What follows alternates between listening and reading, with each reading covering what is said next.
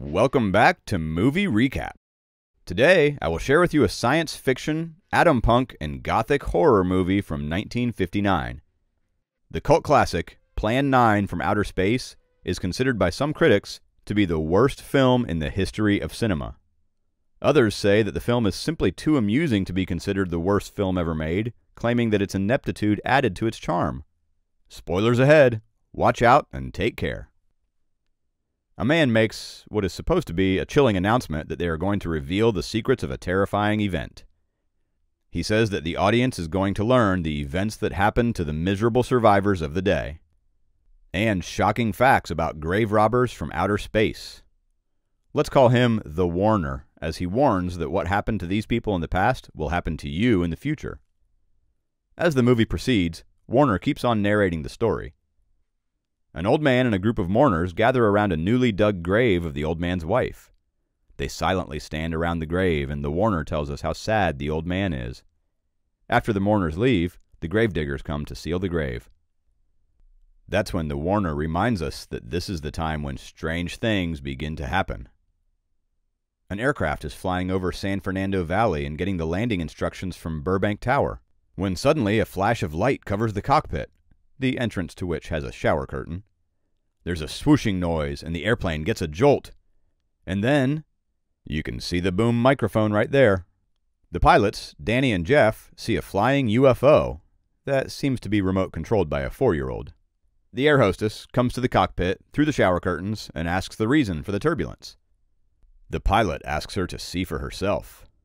Jeff asks the air hostess to check if any of the passengers saw the UFO, as they have to make sure no one sees it until they have instructions. She says that most of them are sleeping, as it is late night, whereas Danny tells the control tower about the incident. The flying saucepan lid lands in the cemetery when the gravediggers hear a bee buzzing. Anyways, the gravediggers get alert and talk about the noise they just heard. And, as expressionless as a newborn, they think that it is best if they leave the place where no sounds are supposed to be heard. So they escape, frightened. Then they see a strange lady vampire who kind of resembles Morticia Addams from the Addams Family. Well, she is supposed to attack them, wouldn't you think? So she moves and then bumps into the bushes. Not bushes, twigs. The grief-struck old man leaves his home forever and gets hit by a car. Then, people come out of a box with a cross on top of it. This box is supposed to be a church. 2 of the mourners talk about the old man's death when the old man's wife, Morticia's lookalike, aka the vampire lady, is watching from the bushes, or rather, twigs. As they walk to go home, they see the gravediggers' dead bodies. Police arrive at the scene, led by Inspector Daniel Clay. He is told that the morgue vans are on their way and the medical inspection has been done. Then, Clay asks everyone their duties and goes out for inspection on his own. When the lieutenant tells him to be careful, he says he is a big boy, so he'll be fine. Clay grabs a flashlight from the police car and leaves. The lieutenant looks at the dead bodies and says that it seems a bobcat tore into them. Apparently, they are killed by the vampire lady. But not to make us too scared, the gravediggers' encounter with the ghoul isn't included. Jeff and his wife Paula live near the cemetery. Paula says that something must have happened, as there have been plenty of sirens. Paula asks Jeff about why he seems in a strange mood. Jeff says that he saw a flying saucer that looked like a huge cigar.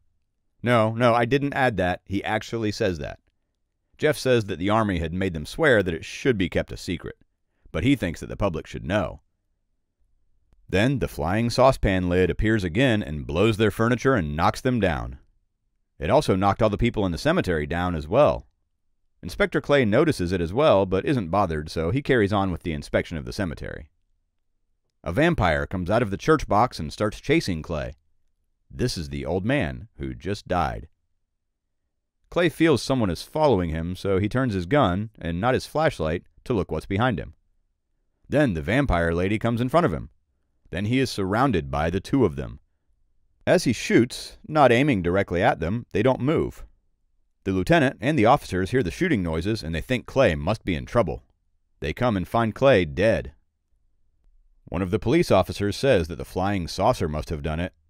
He is dead, murdered, and somebody's responsible. Then they all leave. As the mourners gather around Inspector Clay's grave, the vampire lady watches them. Then the 3 saucepan lids hover around over Hollywood Boulevard. People see them and get scared. Newspapers print headlines, "Saucers seen over Hollywood." The saucepan lids are soon seen hovering over Washington, D.C. A frightened woman calls the police, seeing them. A drunkard doesn't believe his eyes. The army is deployed, and Colonel Tom Edwards is in charge of the saucer field activity. He makes the greatest decision of his career and gestures to fire the rockets aimed at the saucers. The saucers aren't affected by the explosions, and then they go away. The colonel tells the lieutenant that they've been visiting often, but it has always been kept a secret. They are the reasons behind the earthquakes and the great fires, which are not revealed to the public. They have annihilated a small town. The colonel says that he wonders what their next move will be.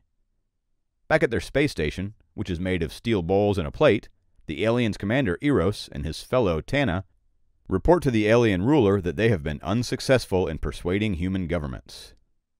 Eros suggests that they must resort to Plan 9.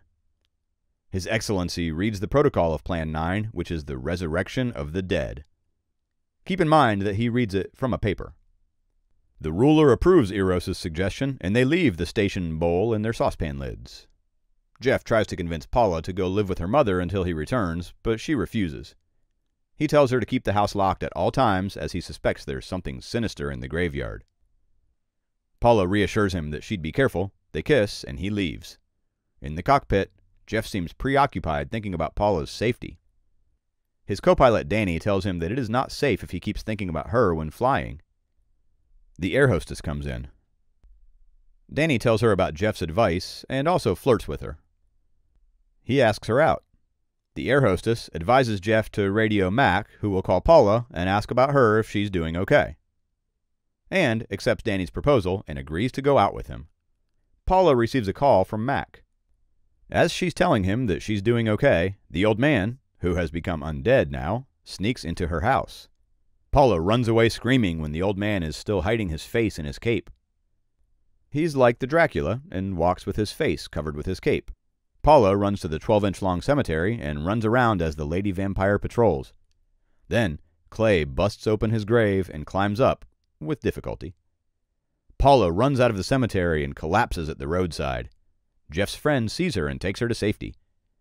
He sees Clay and Vampire Lady. The police arrive, and the 3 undead are called back to the spaceship.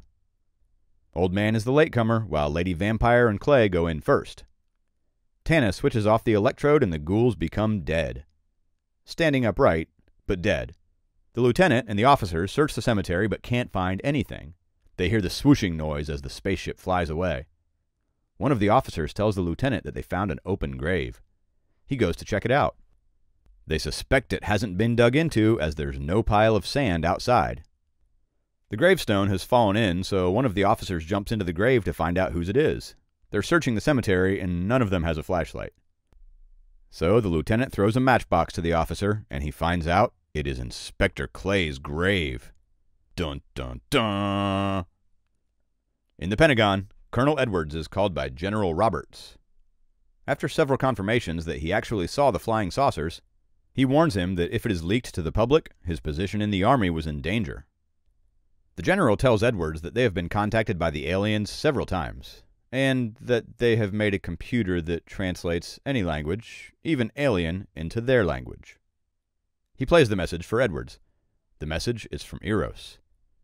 After introducing himself and commending humans for decoding their language, he says that the aliens aren't upset about the fact that humans think that they're the only life present in the galaxy. However, he is concerned about the fact that the weapons that they have created are far more powerful than their primitive minds can comprehend. So they want to talk business, as these weapons can destroy the entire universe, which also belongs to them. Otherwise, although they have no intention to conquer Earth as humans think, they will have to destroy it before the Earthlings destroy the universe. Colonel Edwards is assigned the task to contact the aliens at San Fernando, where there are the most reports of spaceship landings. Meanwhile, at the space station, the chief alien, His Excellency, tells Eros that he will be working alone from now on. The chief is taking away the other 2 spaceships for some other task. When Eros tells him about the advancement on Plan 9, that they have successfully resurrected 3 humans, the chief demands to see one of the specimens that have been made alive. Tanna brings Clay, who almost kills Eros when Tanna's electrode gun jams. The chief tells her to throw the gun to the floor, which would render it off. So she does, and Eros is saved. The chief is impressed with Clay's power. Tanna takes Clay away. The chief tells Eros that he should sacrifice the old man with spectators watching. So they are distracted until he manages to create an army of the dead people. This army will invade Earth capitals to make humans realize their power and respect their existence. The spaceship comes back to Earth. Meanwhile, back at Earth, Colonel Edwards interviews Jeff and his wife, but doesn't seem to believe them. The old man is released from the spaceship and he reaches their house. He pursues the patrolling officer towards them and then knocks him down. He keeps on advancing despite the lieutenant shooting. Suddenly, the electrode ray from the spaceship renders the old man to a skeleton. They are confused at what happened. The lieutenant wakes the officer up, who is frightened. They all drive to the cemetery. Paula is told to stay in the car, but she refuses to stay alone. The officer stays with Paula while Jeff, Lieutenant, and Colonel Edwards go to search the cemetery. The lieutenant shows Colonel Edwards Clay's open grave. Edwards suspects it has been opened from the inside. They are discussing the possibilities while Eros is observing them from the spaceship. He tells Tanna that in order to avoid them being discovered, they should take immediate measures. So Tanna sends Clay to Paula and the officer, who are staying in the car. Whereas the three at Clay's grave see the lights shining far off and proceed to investigate what it is. Clay knocks the officer down and Paula faints out of fear. Clay carries Paula to the spaceship. The lieutenant, Jeff, and Edwards find the spaceship and are looking for ways to get in. Eros, Mr. Skinnylegs, asks Tanna to let them in by opening the hatch. Edwards and company enter the spaceship. Eros explains their motive to visit Earth. He says that scientists on Earth have devised explosives, and they will soon learn to harness solar energy to make a Solaranite, which is a bomb that will not only explode the Earth, but also the sun itself, and it will lead to the destruction of the entire universe. He explains how the explosion on the Earth will travel back through the sun rays to the sun. When the sun explodes, everything that is touched by the sunlight will explode. So the stupid Earthlings must be stopped before they create something they can't control. Jeff hits Eros out of anger, and he says that it is because of such men that they had to take such drastic measures. They have been trying to contact the governments, but they simply refuse to acknowledge their existence, let alone talk about their concerns. Life isn't that precious to them as it is to humans, so they work for their planet. Back at the car, the officer calls for backup. Another officer comes and he explains what happened. When he says that Clay kidnapped Paula, the officer thinks he is drunk and doesn't believe him. The lady vampire wanders around, sees the two of them, but leaves uninterested. Then two of the officers go around searching for Paula when they see the lights from the spaceship and Clay holding Paula. Meanwhile, at the spaceship, Eros threatens to kill Paula when he is asked to surrender. The officers, Kelton and Larry, find Clay. Deeming it useless to use the guns, they devise a plan to rescue Paula with a piece of wood. They sneak up behind Clay and knock him out with the wooden club. When Eros and the others see this, the lieutenant quickly says that his threatening was useless as Clay was knocked down. Eros says that Clay's controlling ray has been shut off. That's why they were able to knock him down, which released Paula. Paula doesn't wake up fully, but starts saying, "I'm all right. Go check the others." Whereas at the spaceship, Eros and Jeff get into a fight. And the saucer's equipment, damaged in their struggle, catches fire. Edwards opens the hatch and they escape. Tanna works around and tries to take off. She succeeds and keeps trying to wake unconscious Eros up. The fire quickly consumes the saucer as it flies in the air with burning fire. Finally, it explodes in the middle of the air as all of them watch. The ghouls decompose to skeletons. Edwards says that they will return and admits that they are far ahead of us intellectually. The Warner appears again. He challenges if any of us can prove that this event isn't true, and talks to you, the audience. He says that we, his friends, may encounter an alien when we're going home from the cinema. The aliens laugh at our scientific inventions, and then he turns dark with beams emerging behind his back. And you are left in shock that maybe he was an alien telling the story. I'll wait for your comments on what was the best part about the movie for you. It's safe to say that this movie is so bad that it's good. So I'd recommend you watch it for a sleepover with friends. Believe me, it's going to be fun.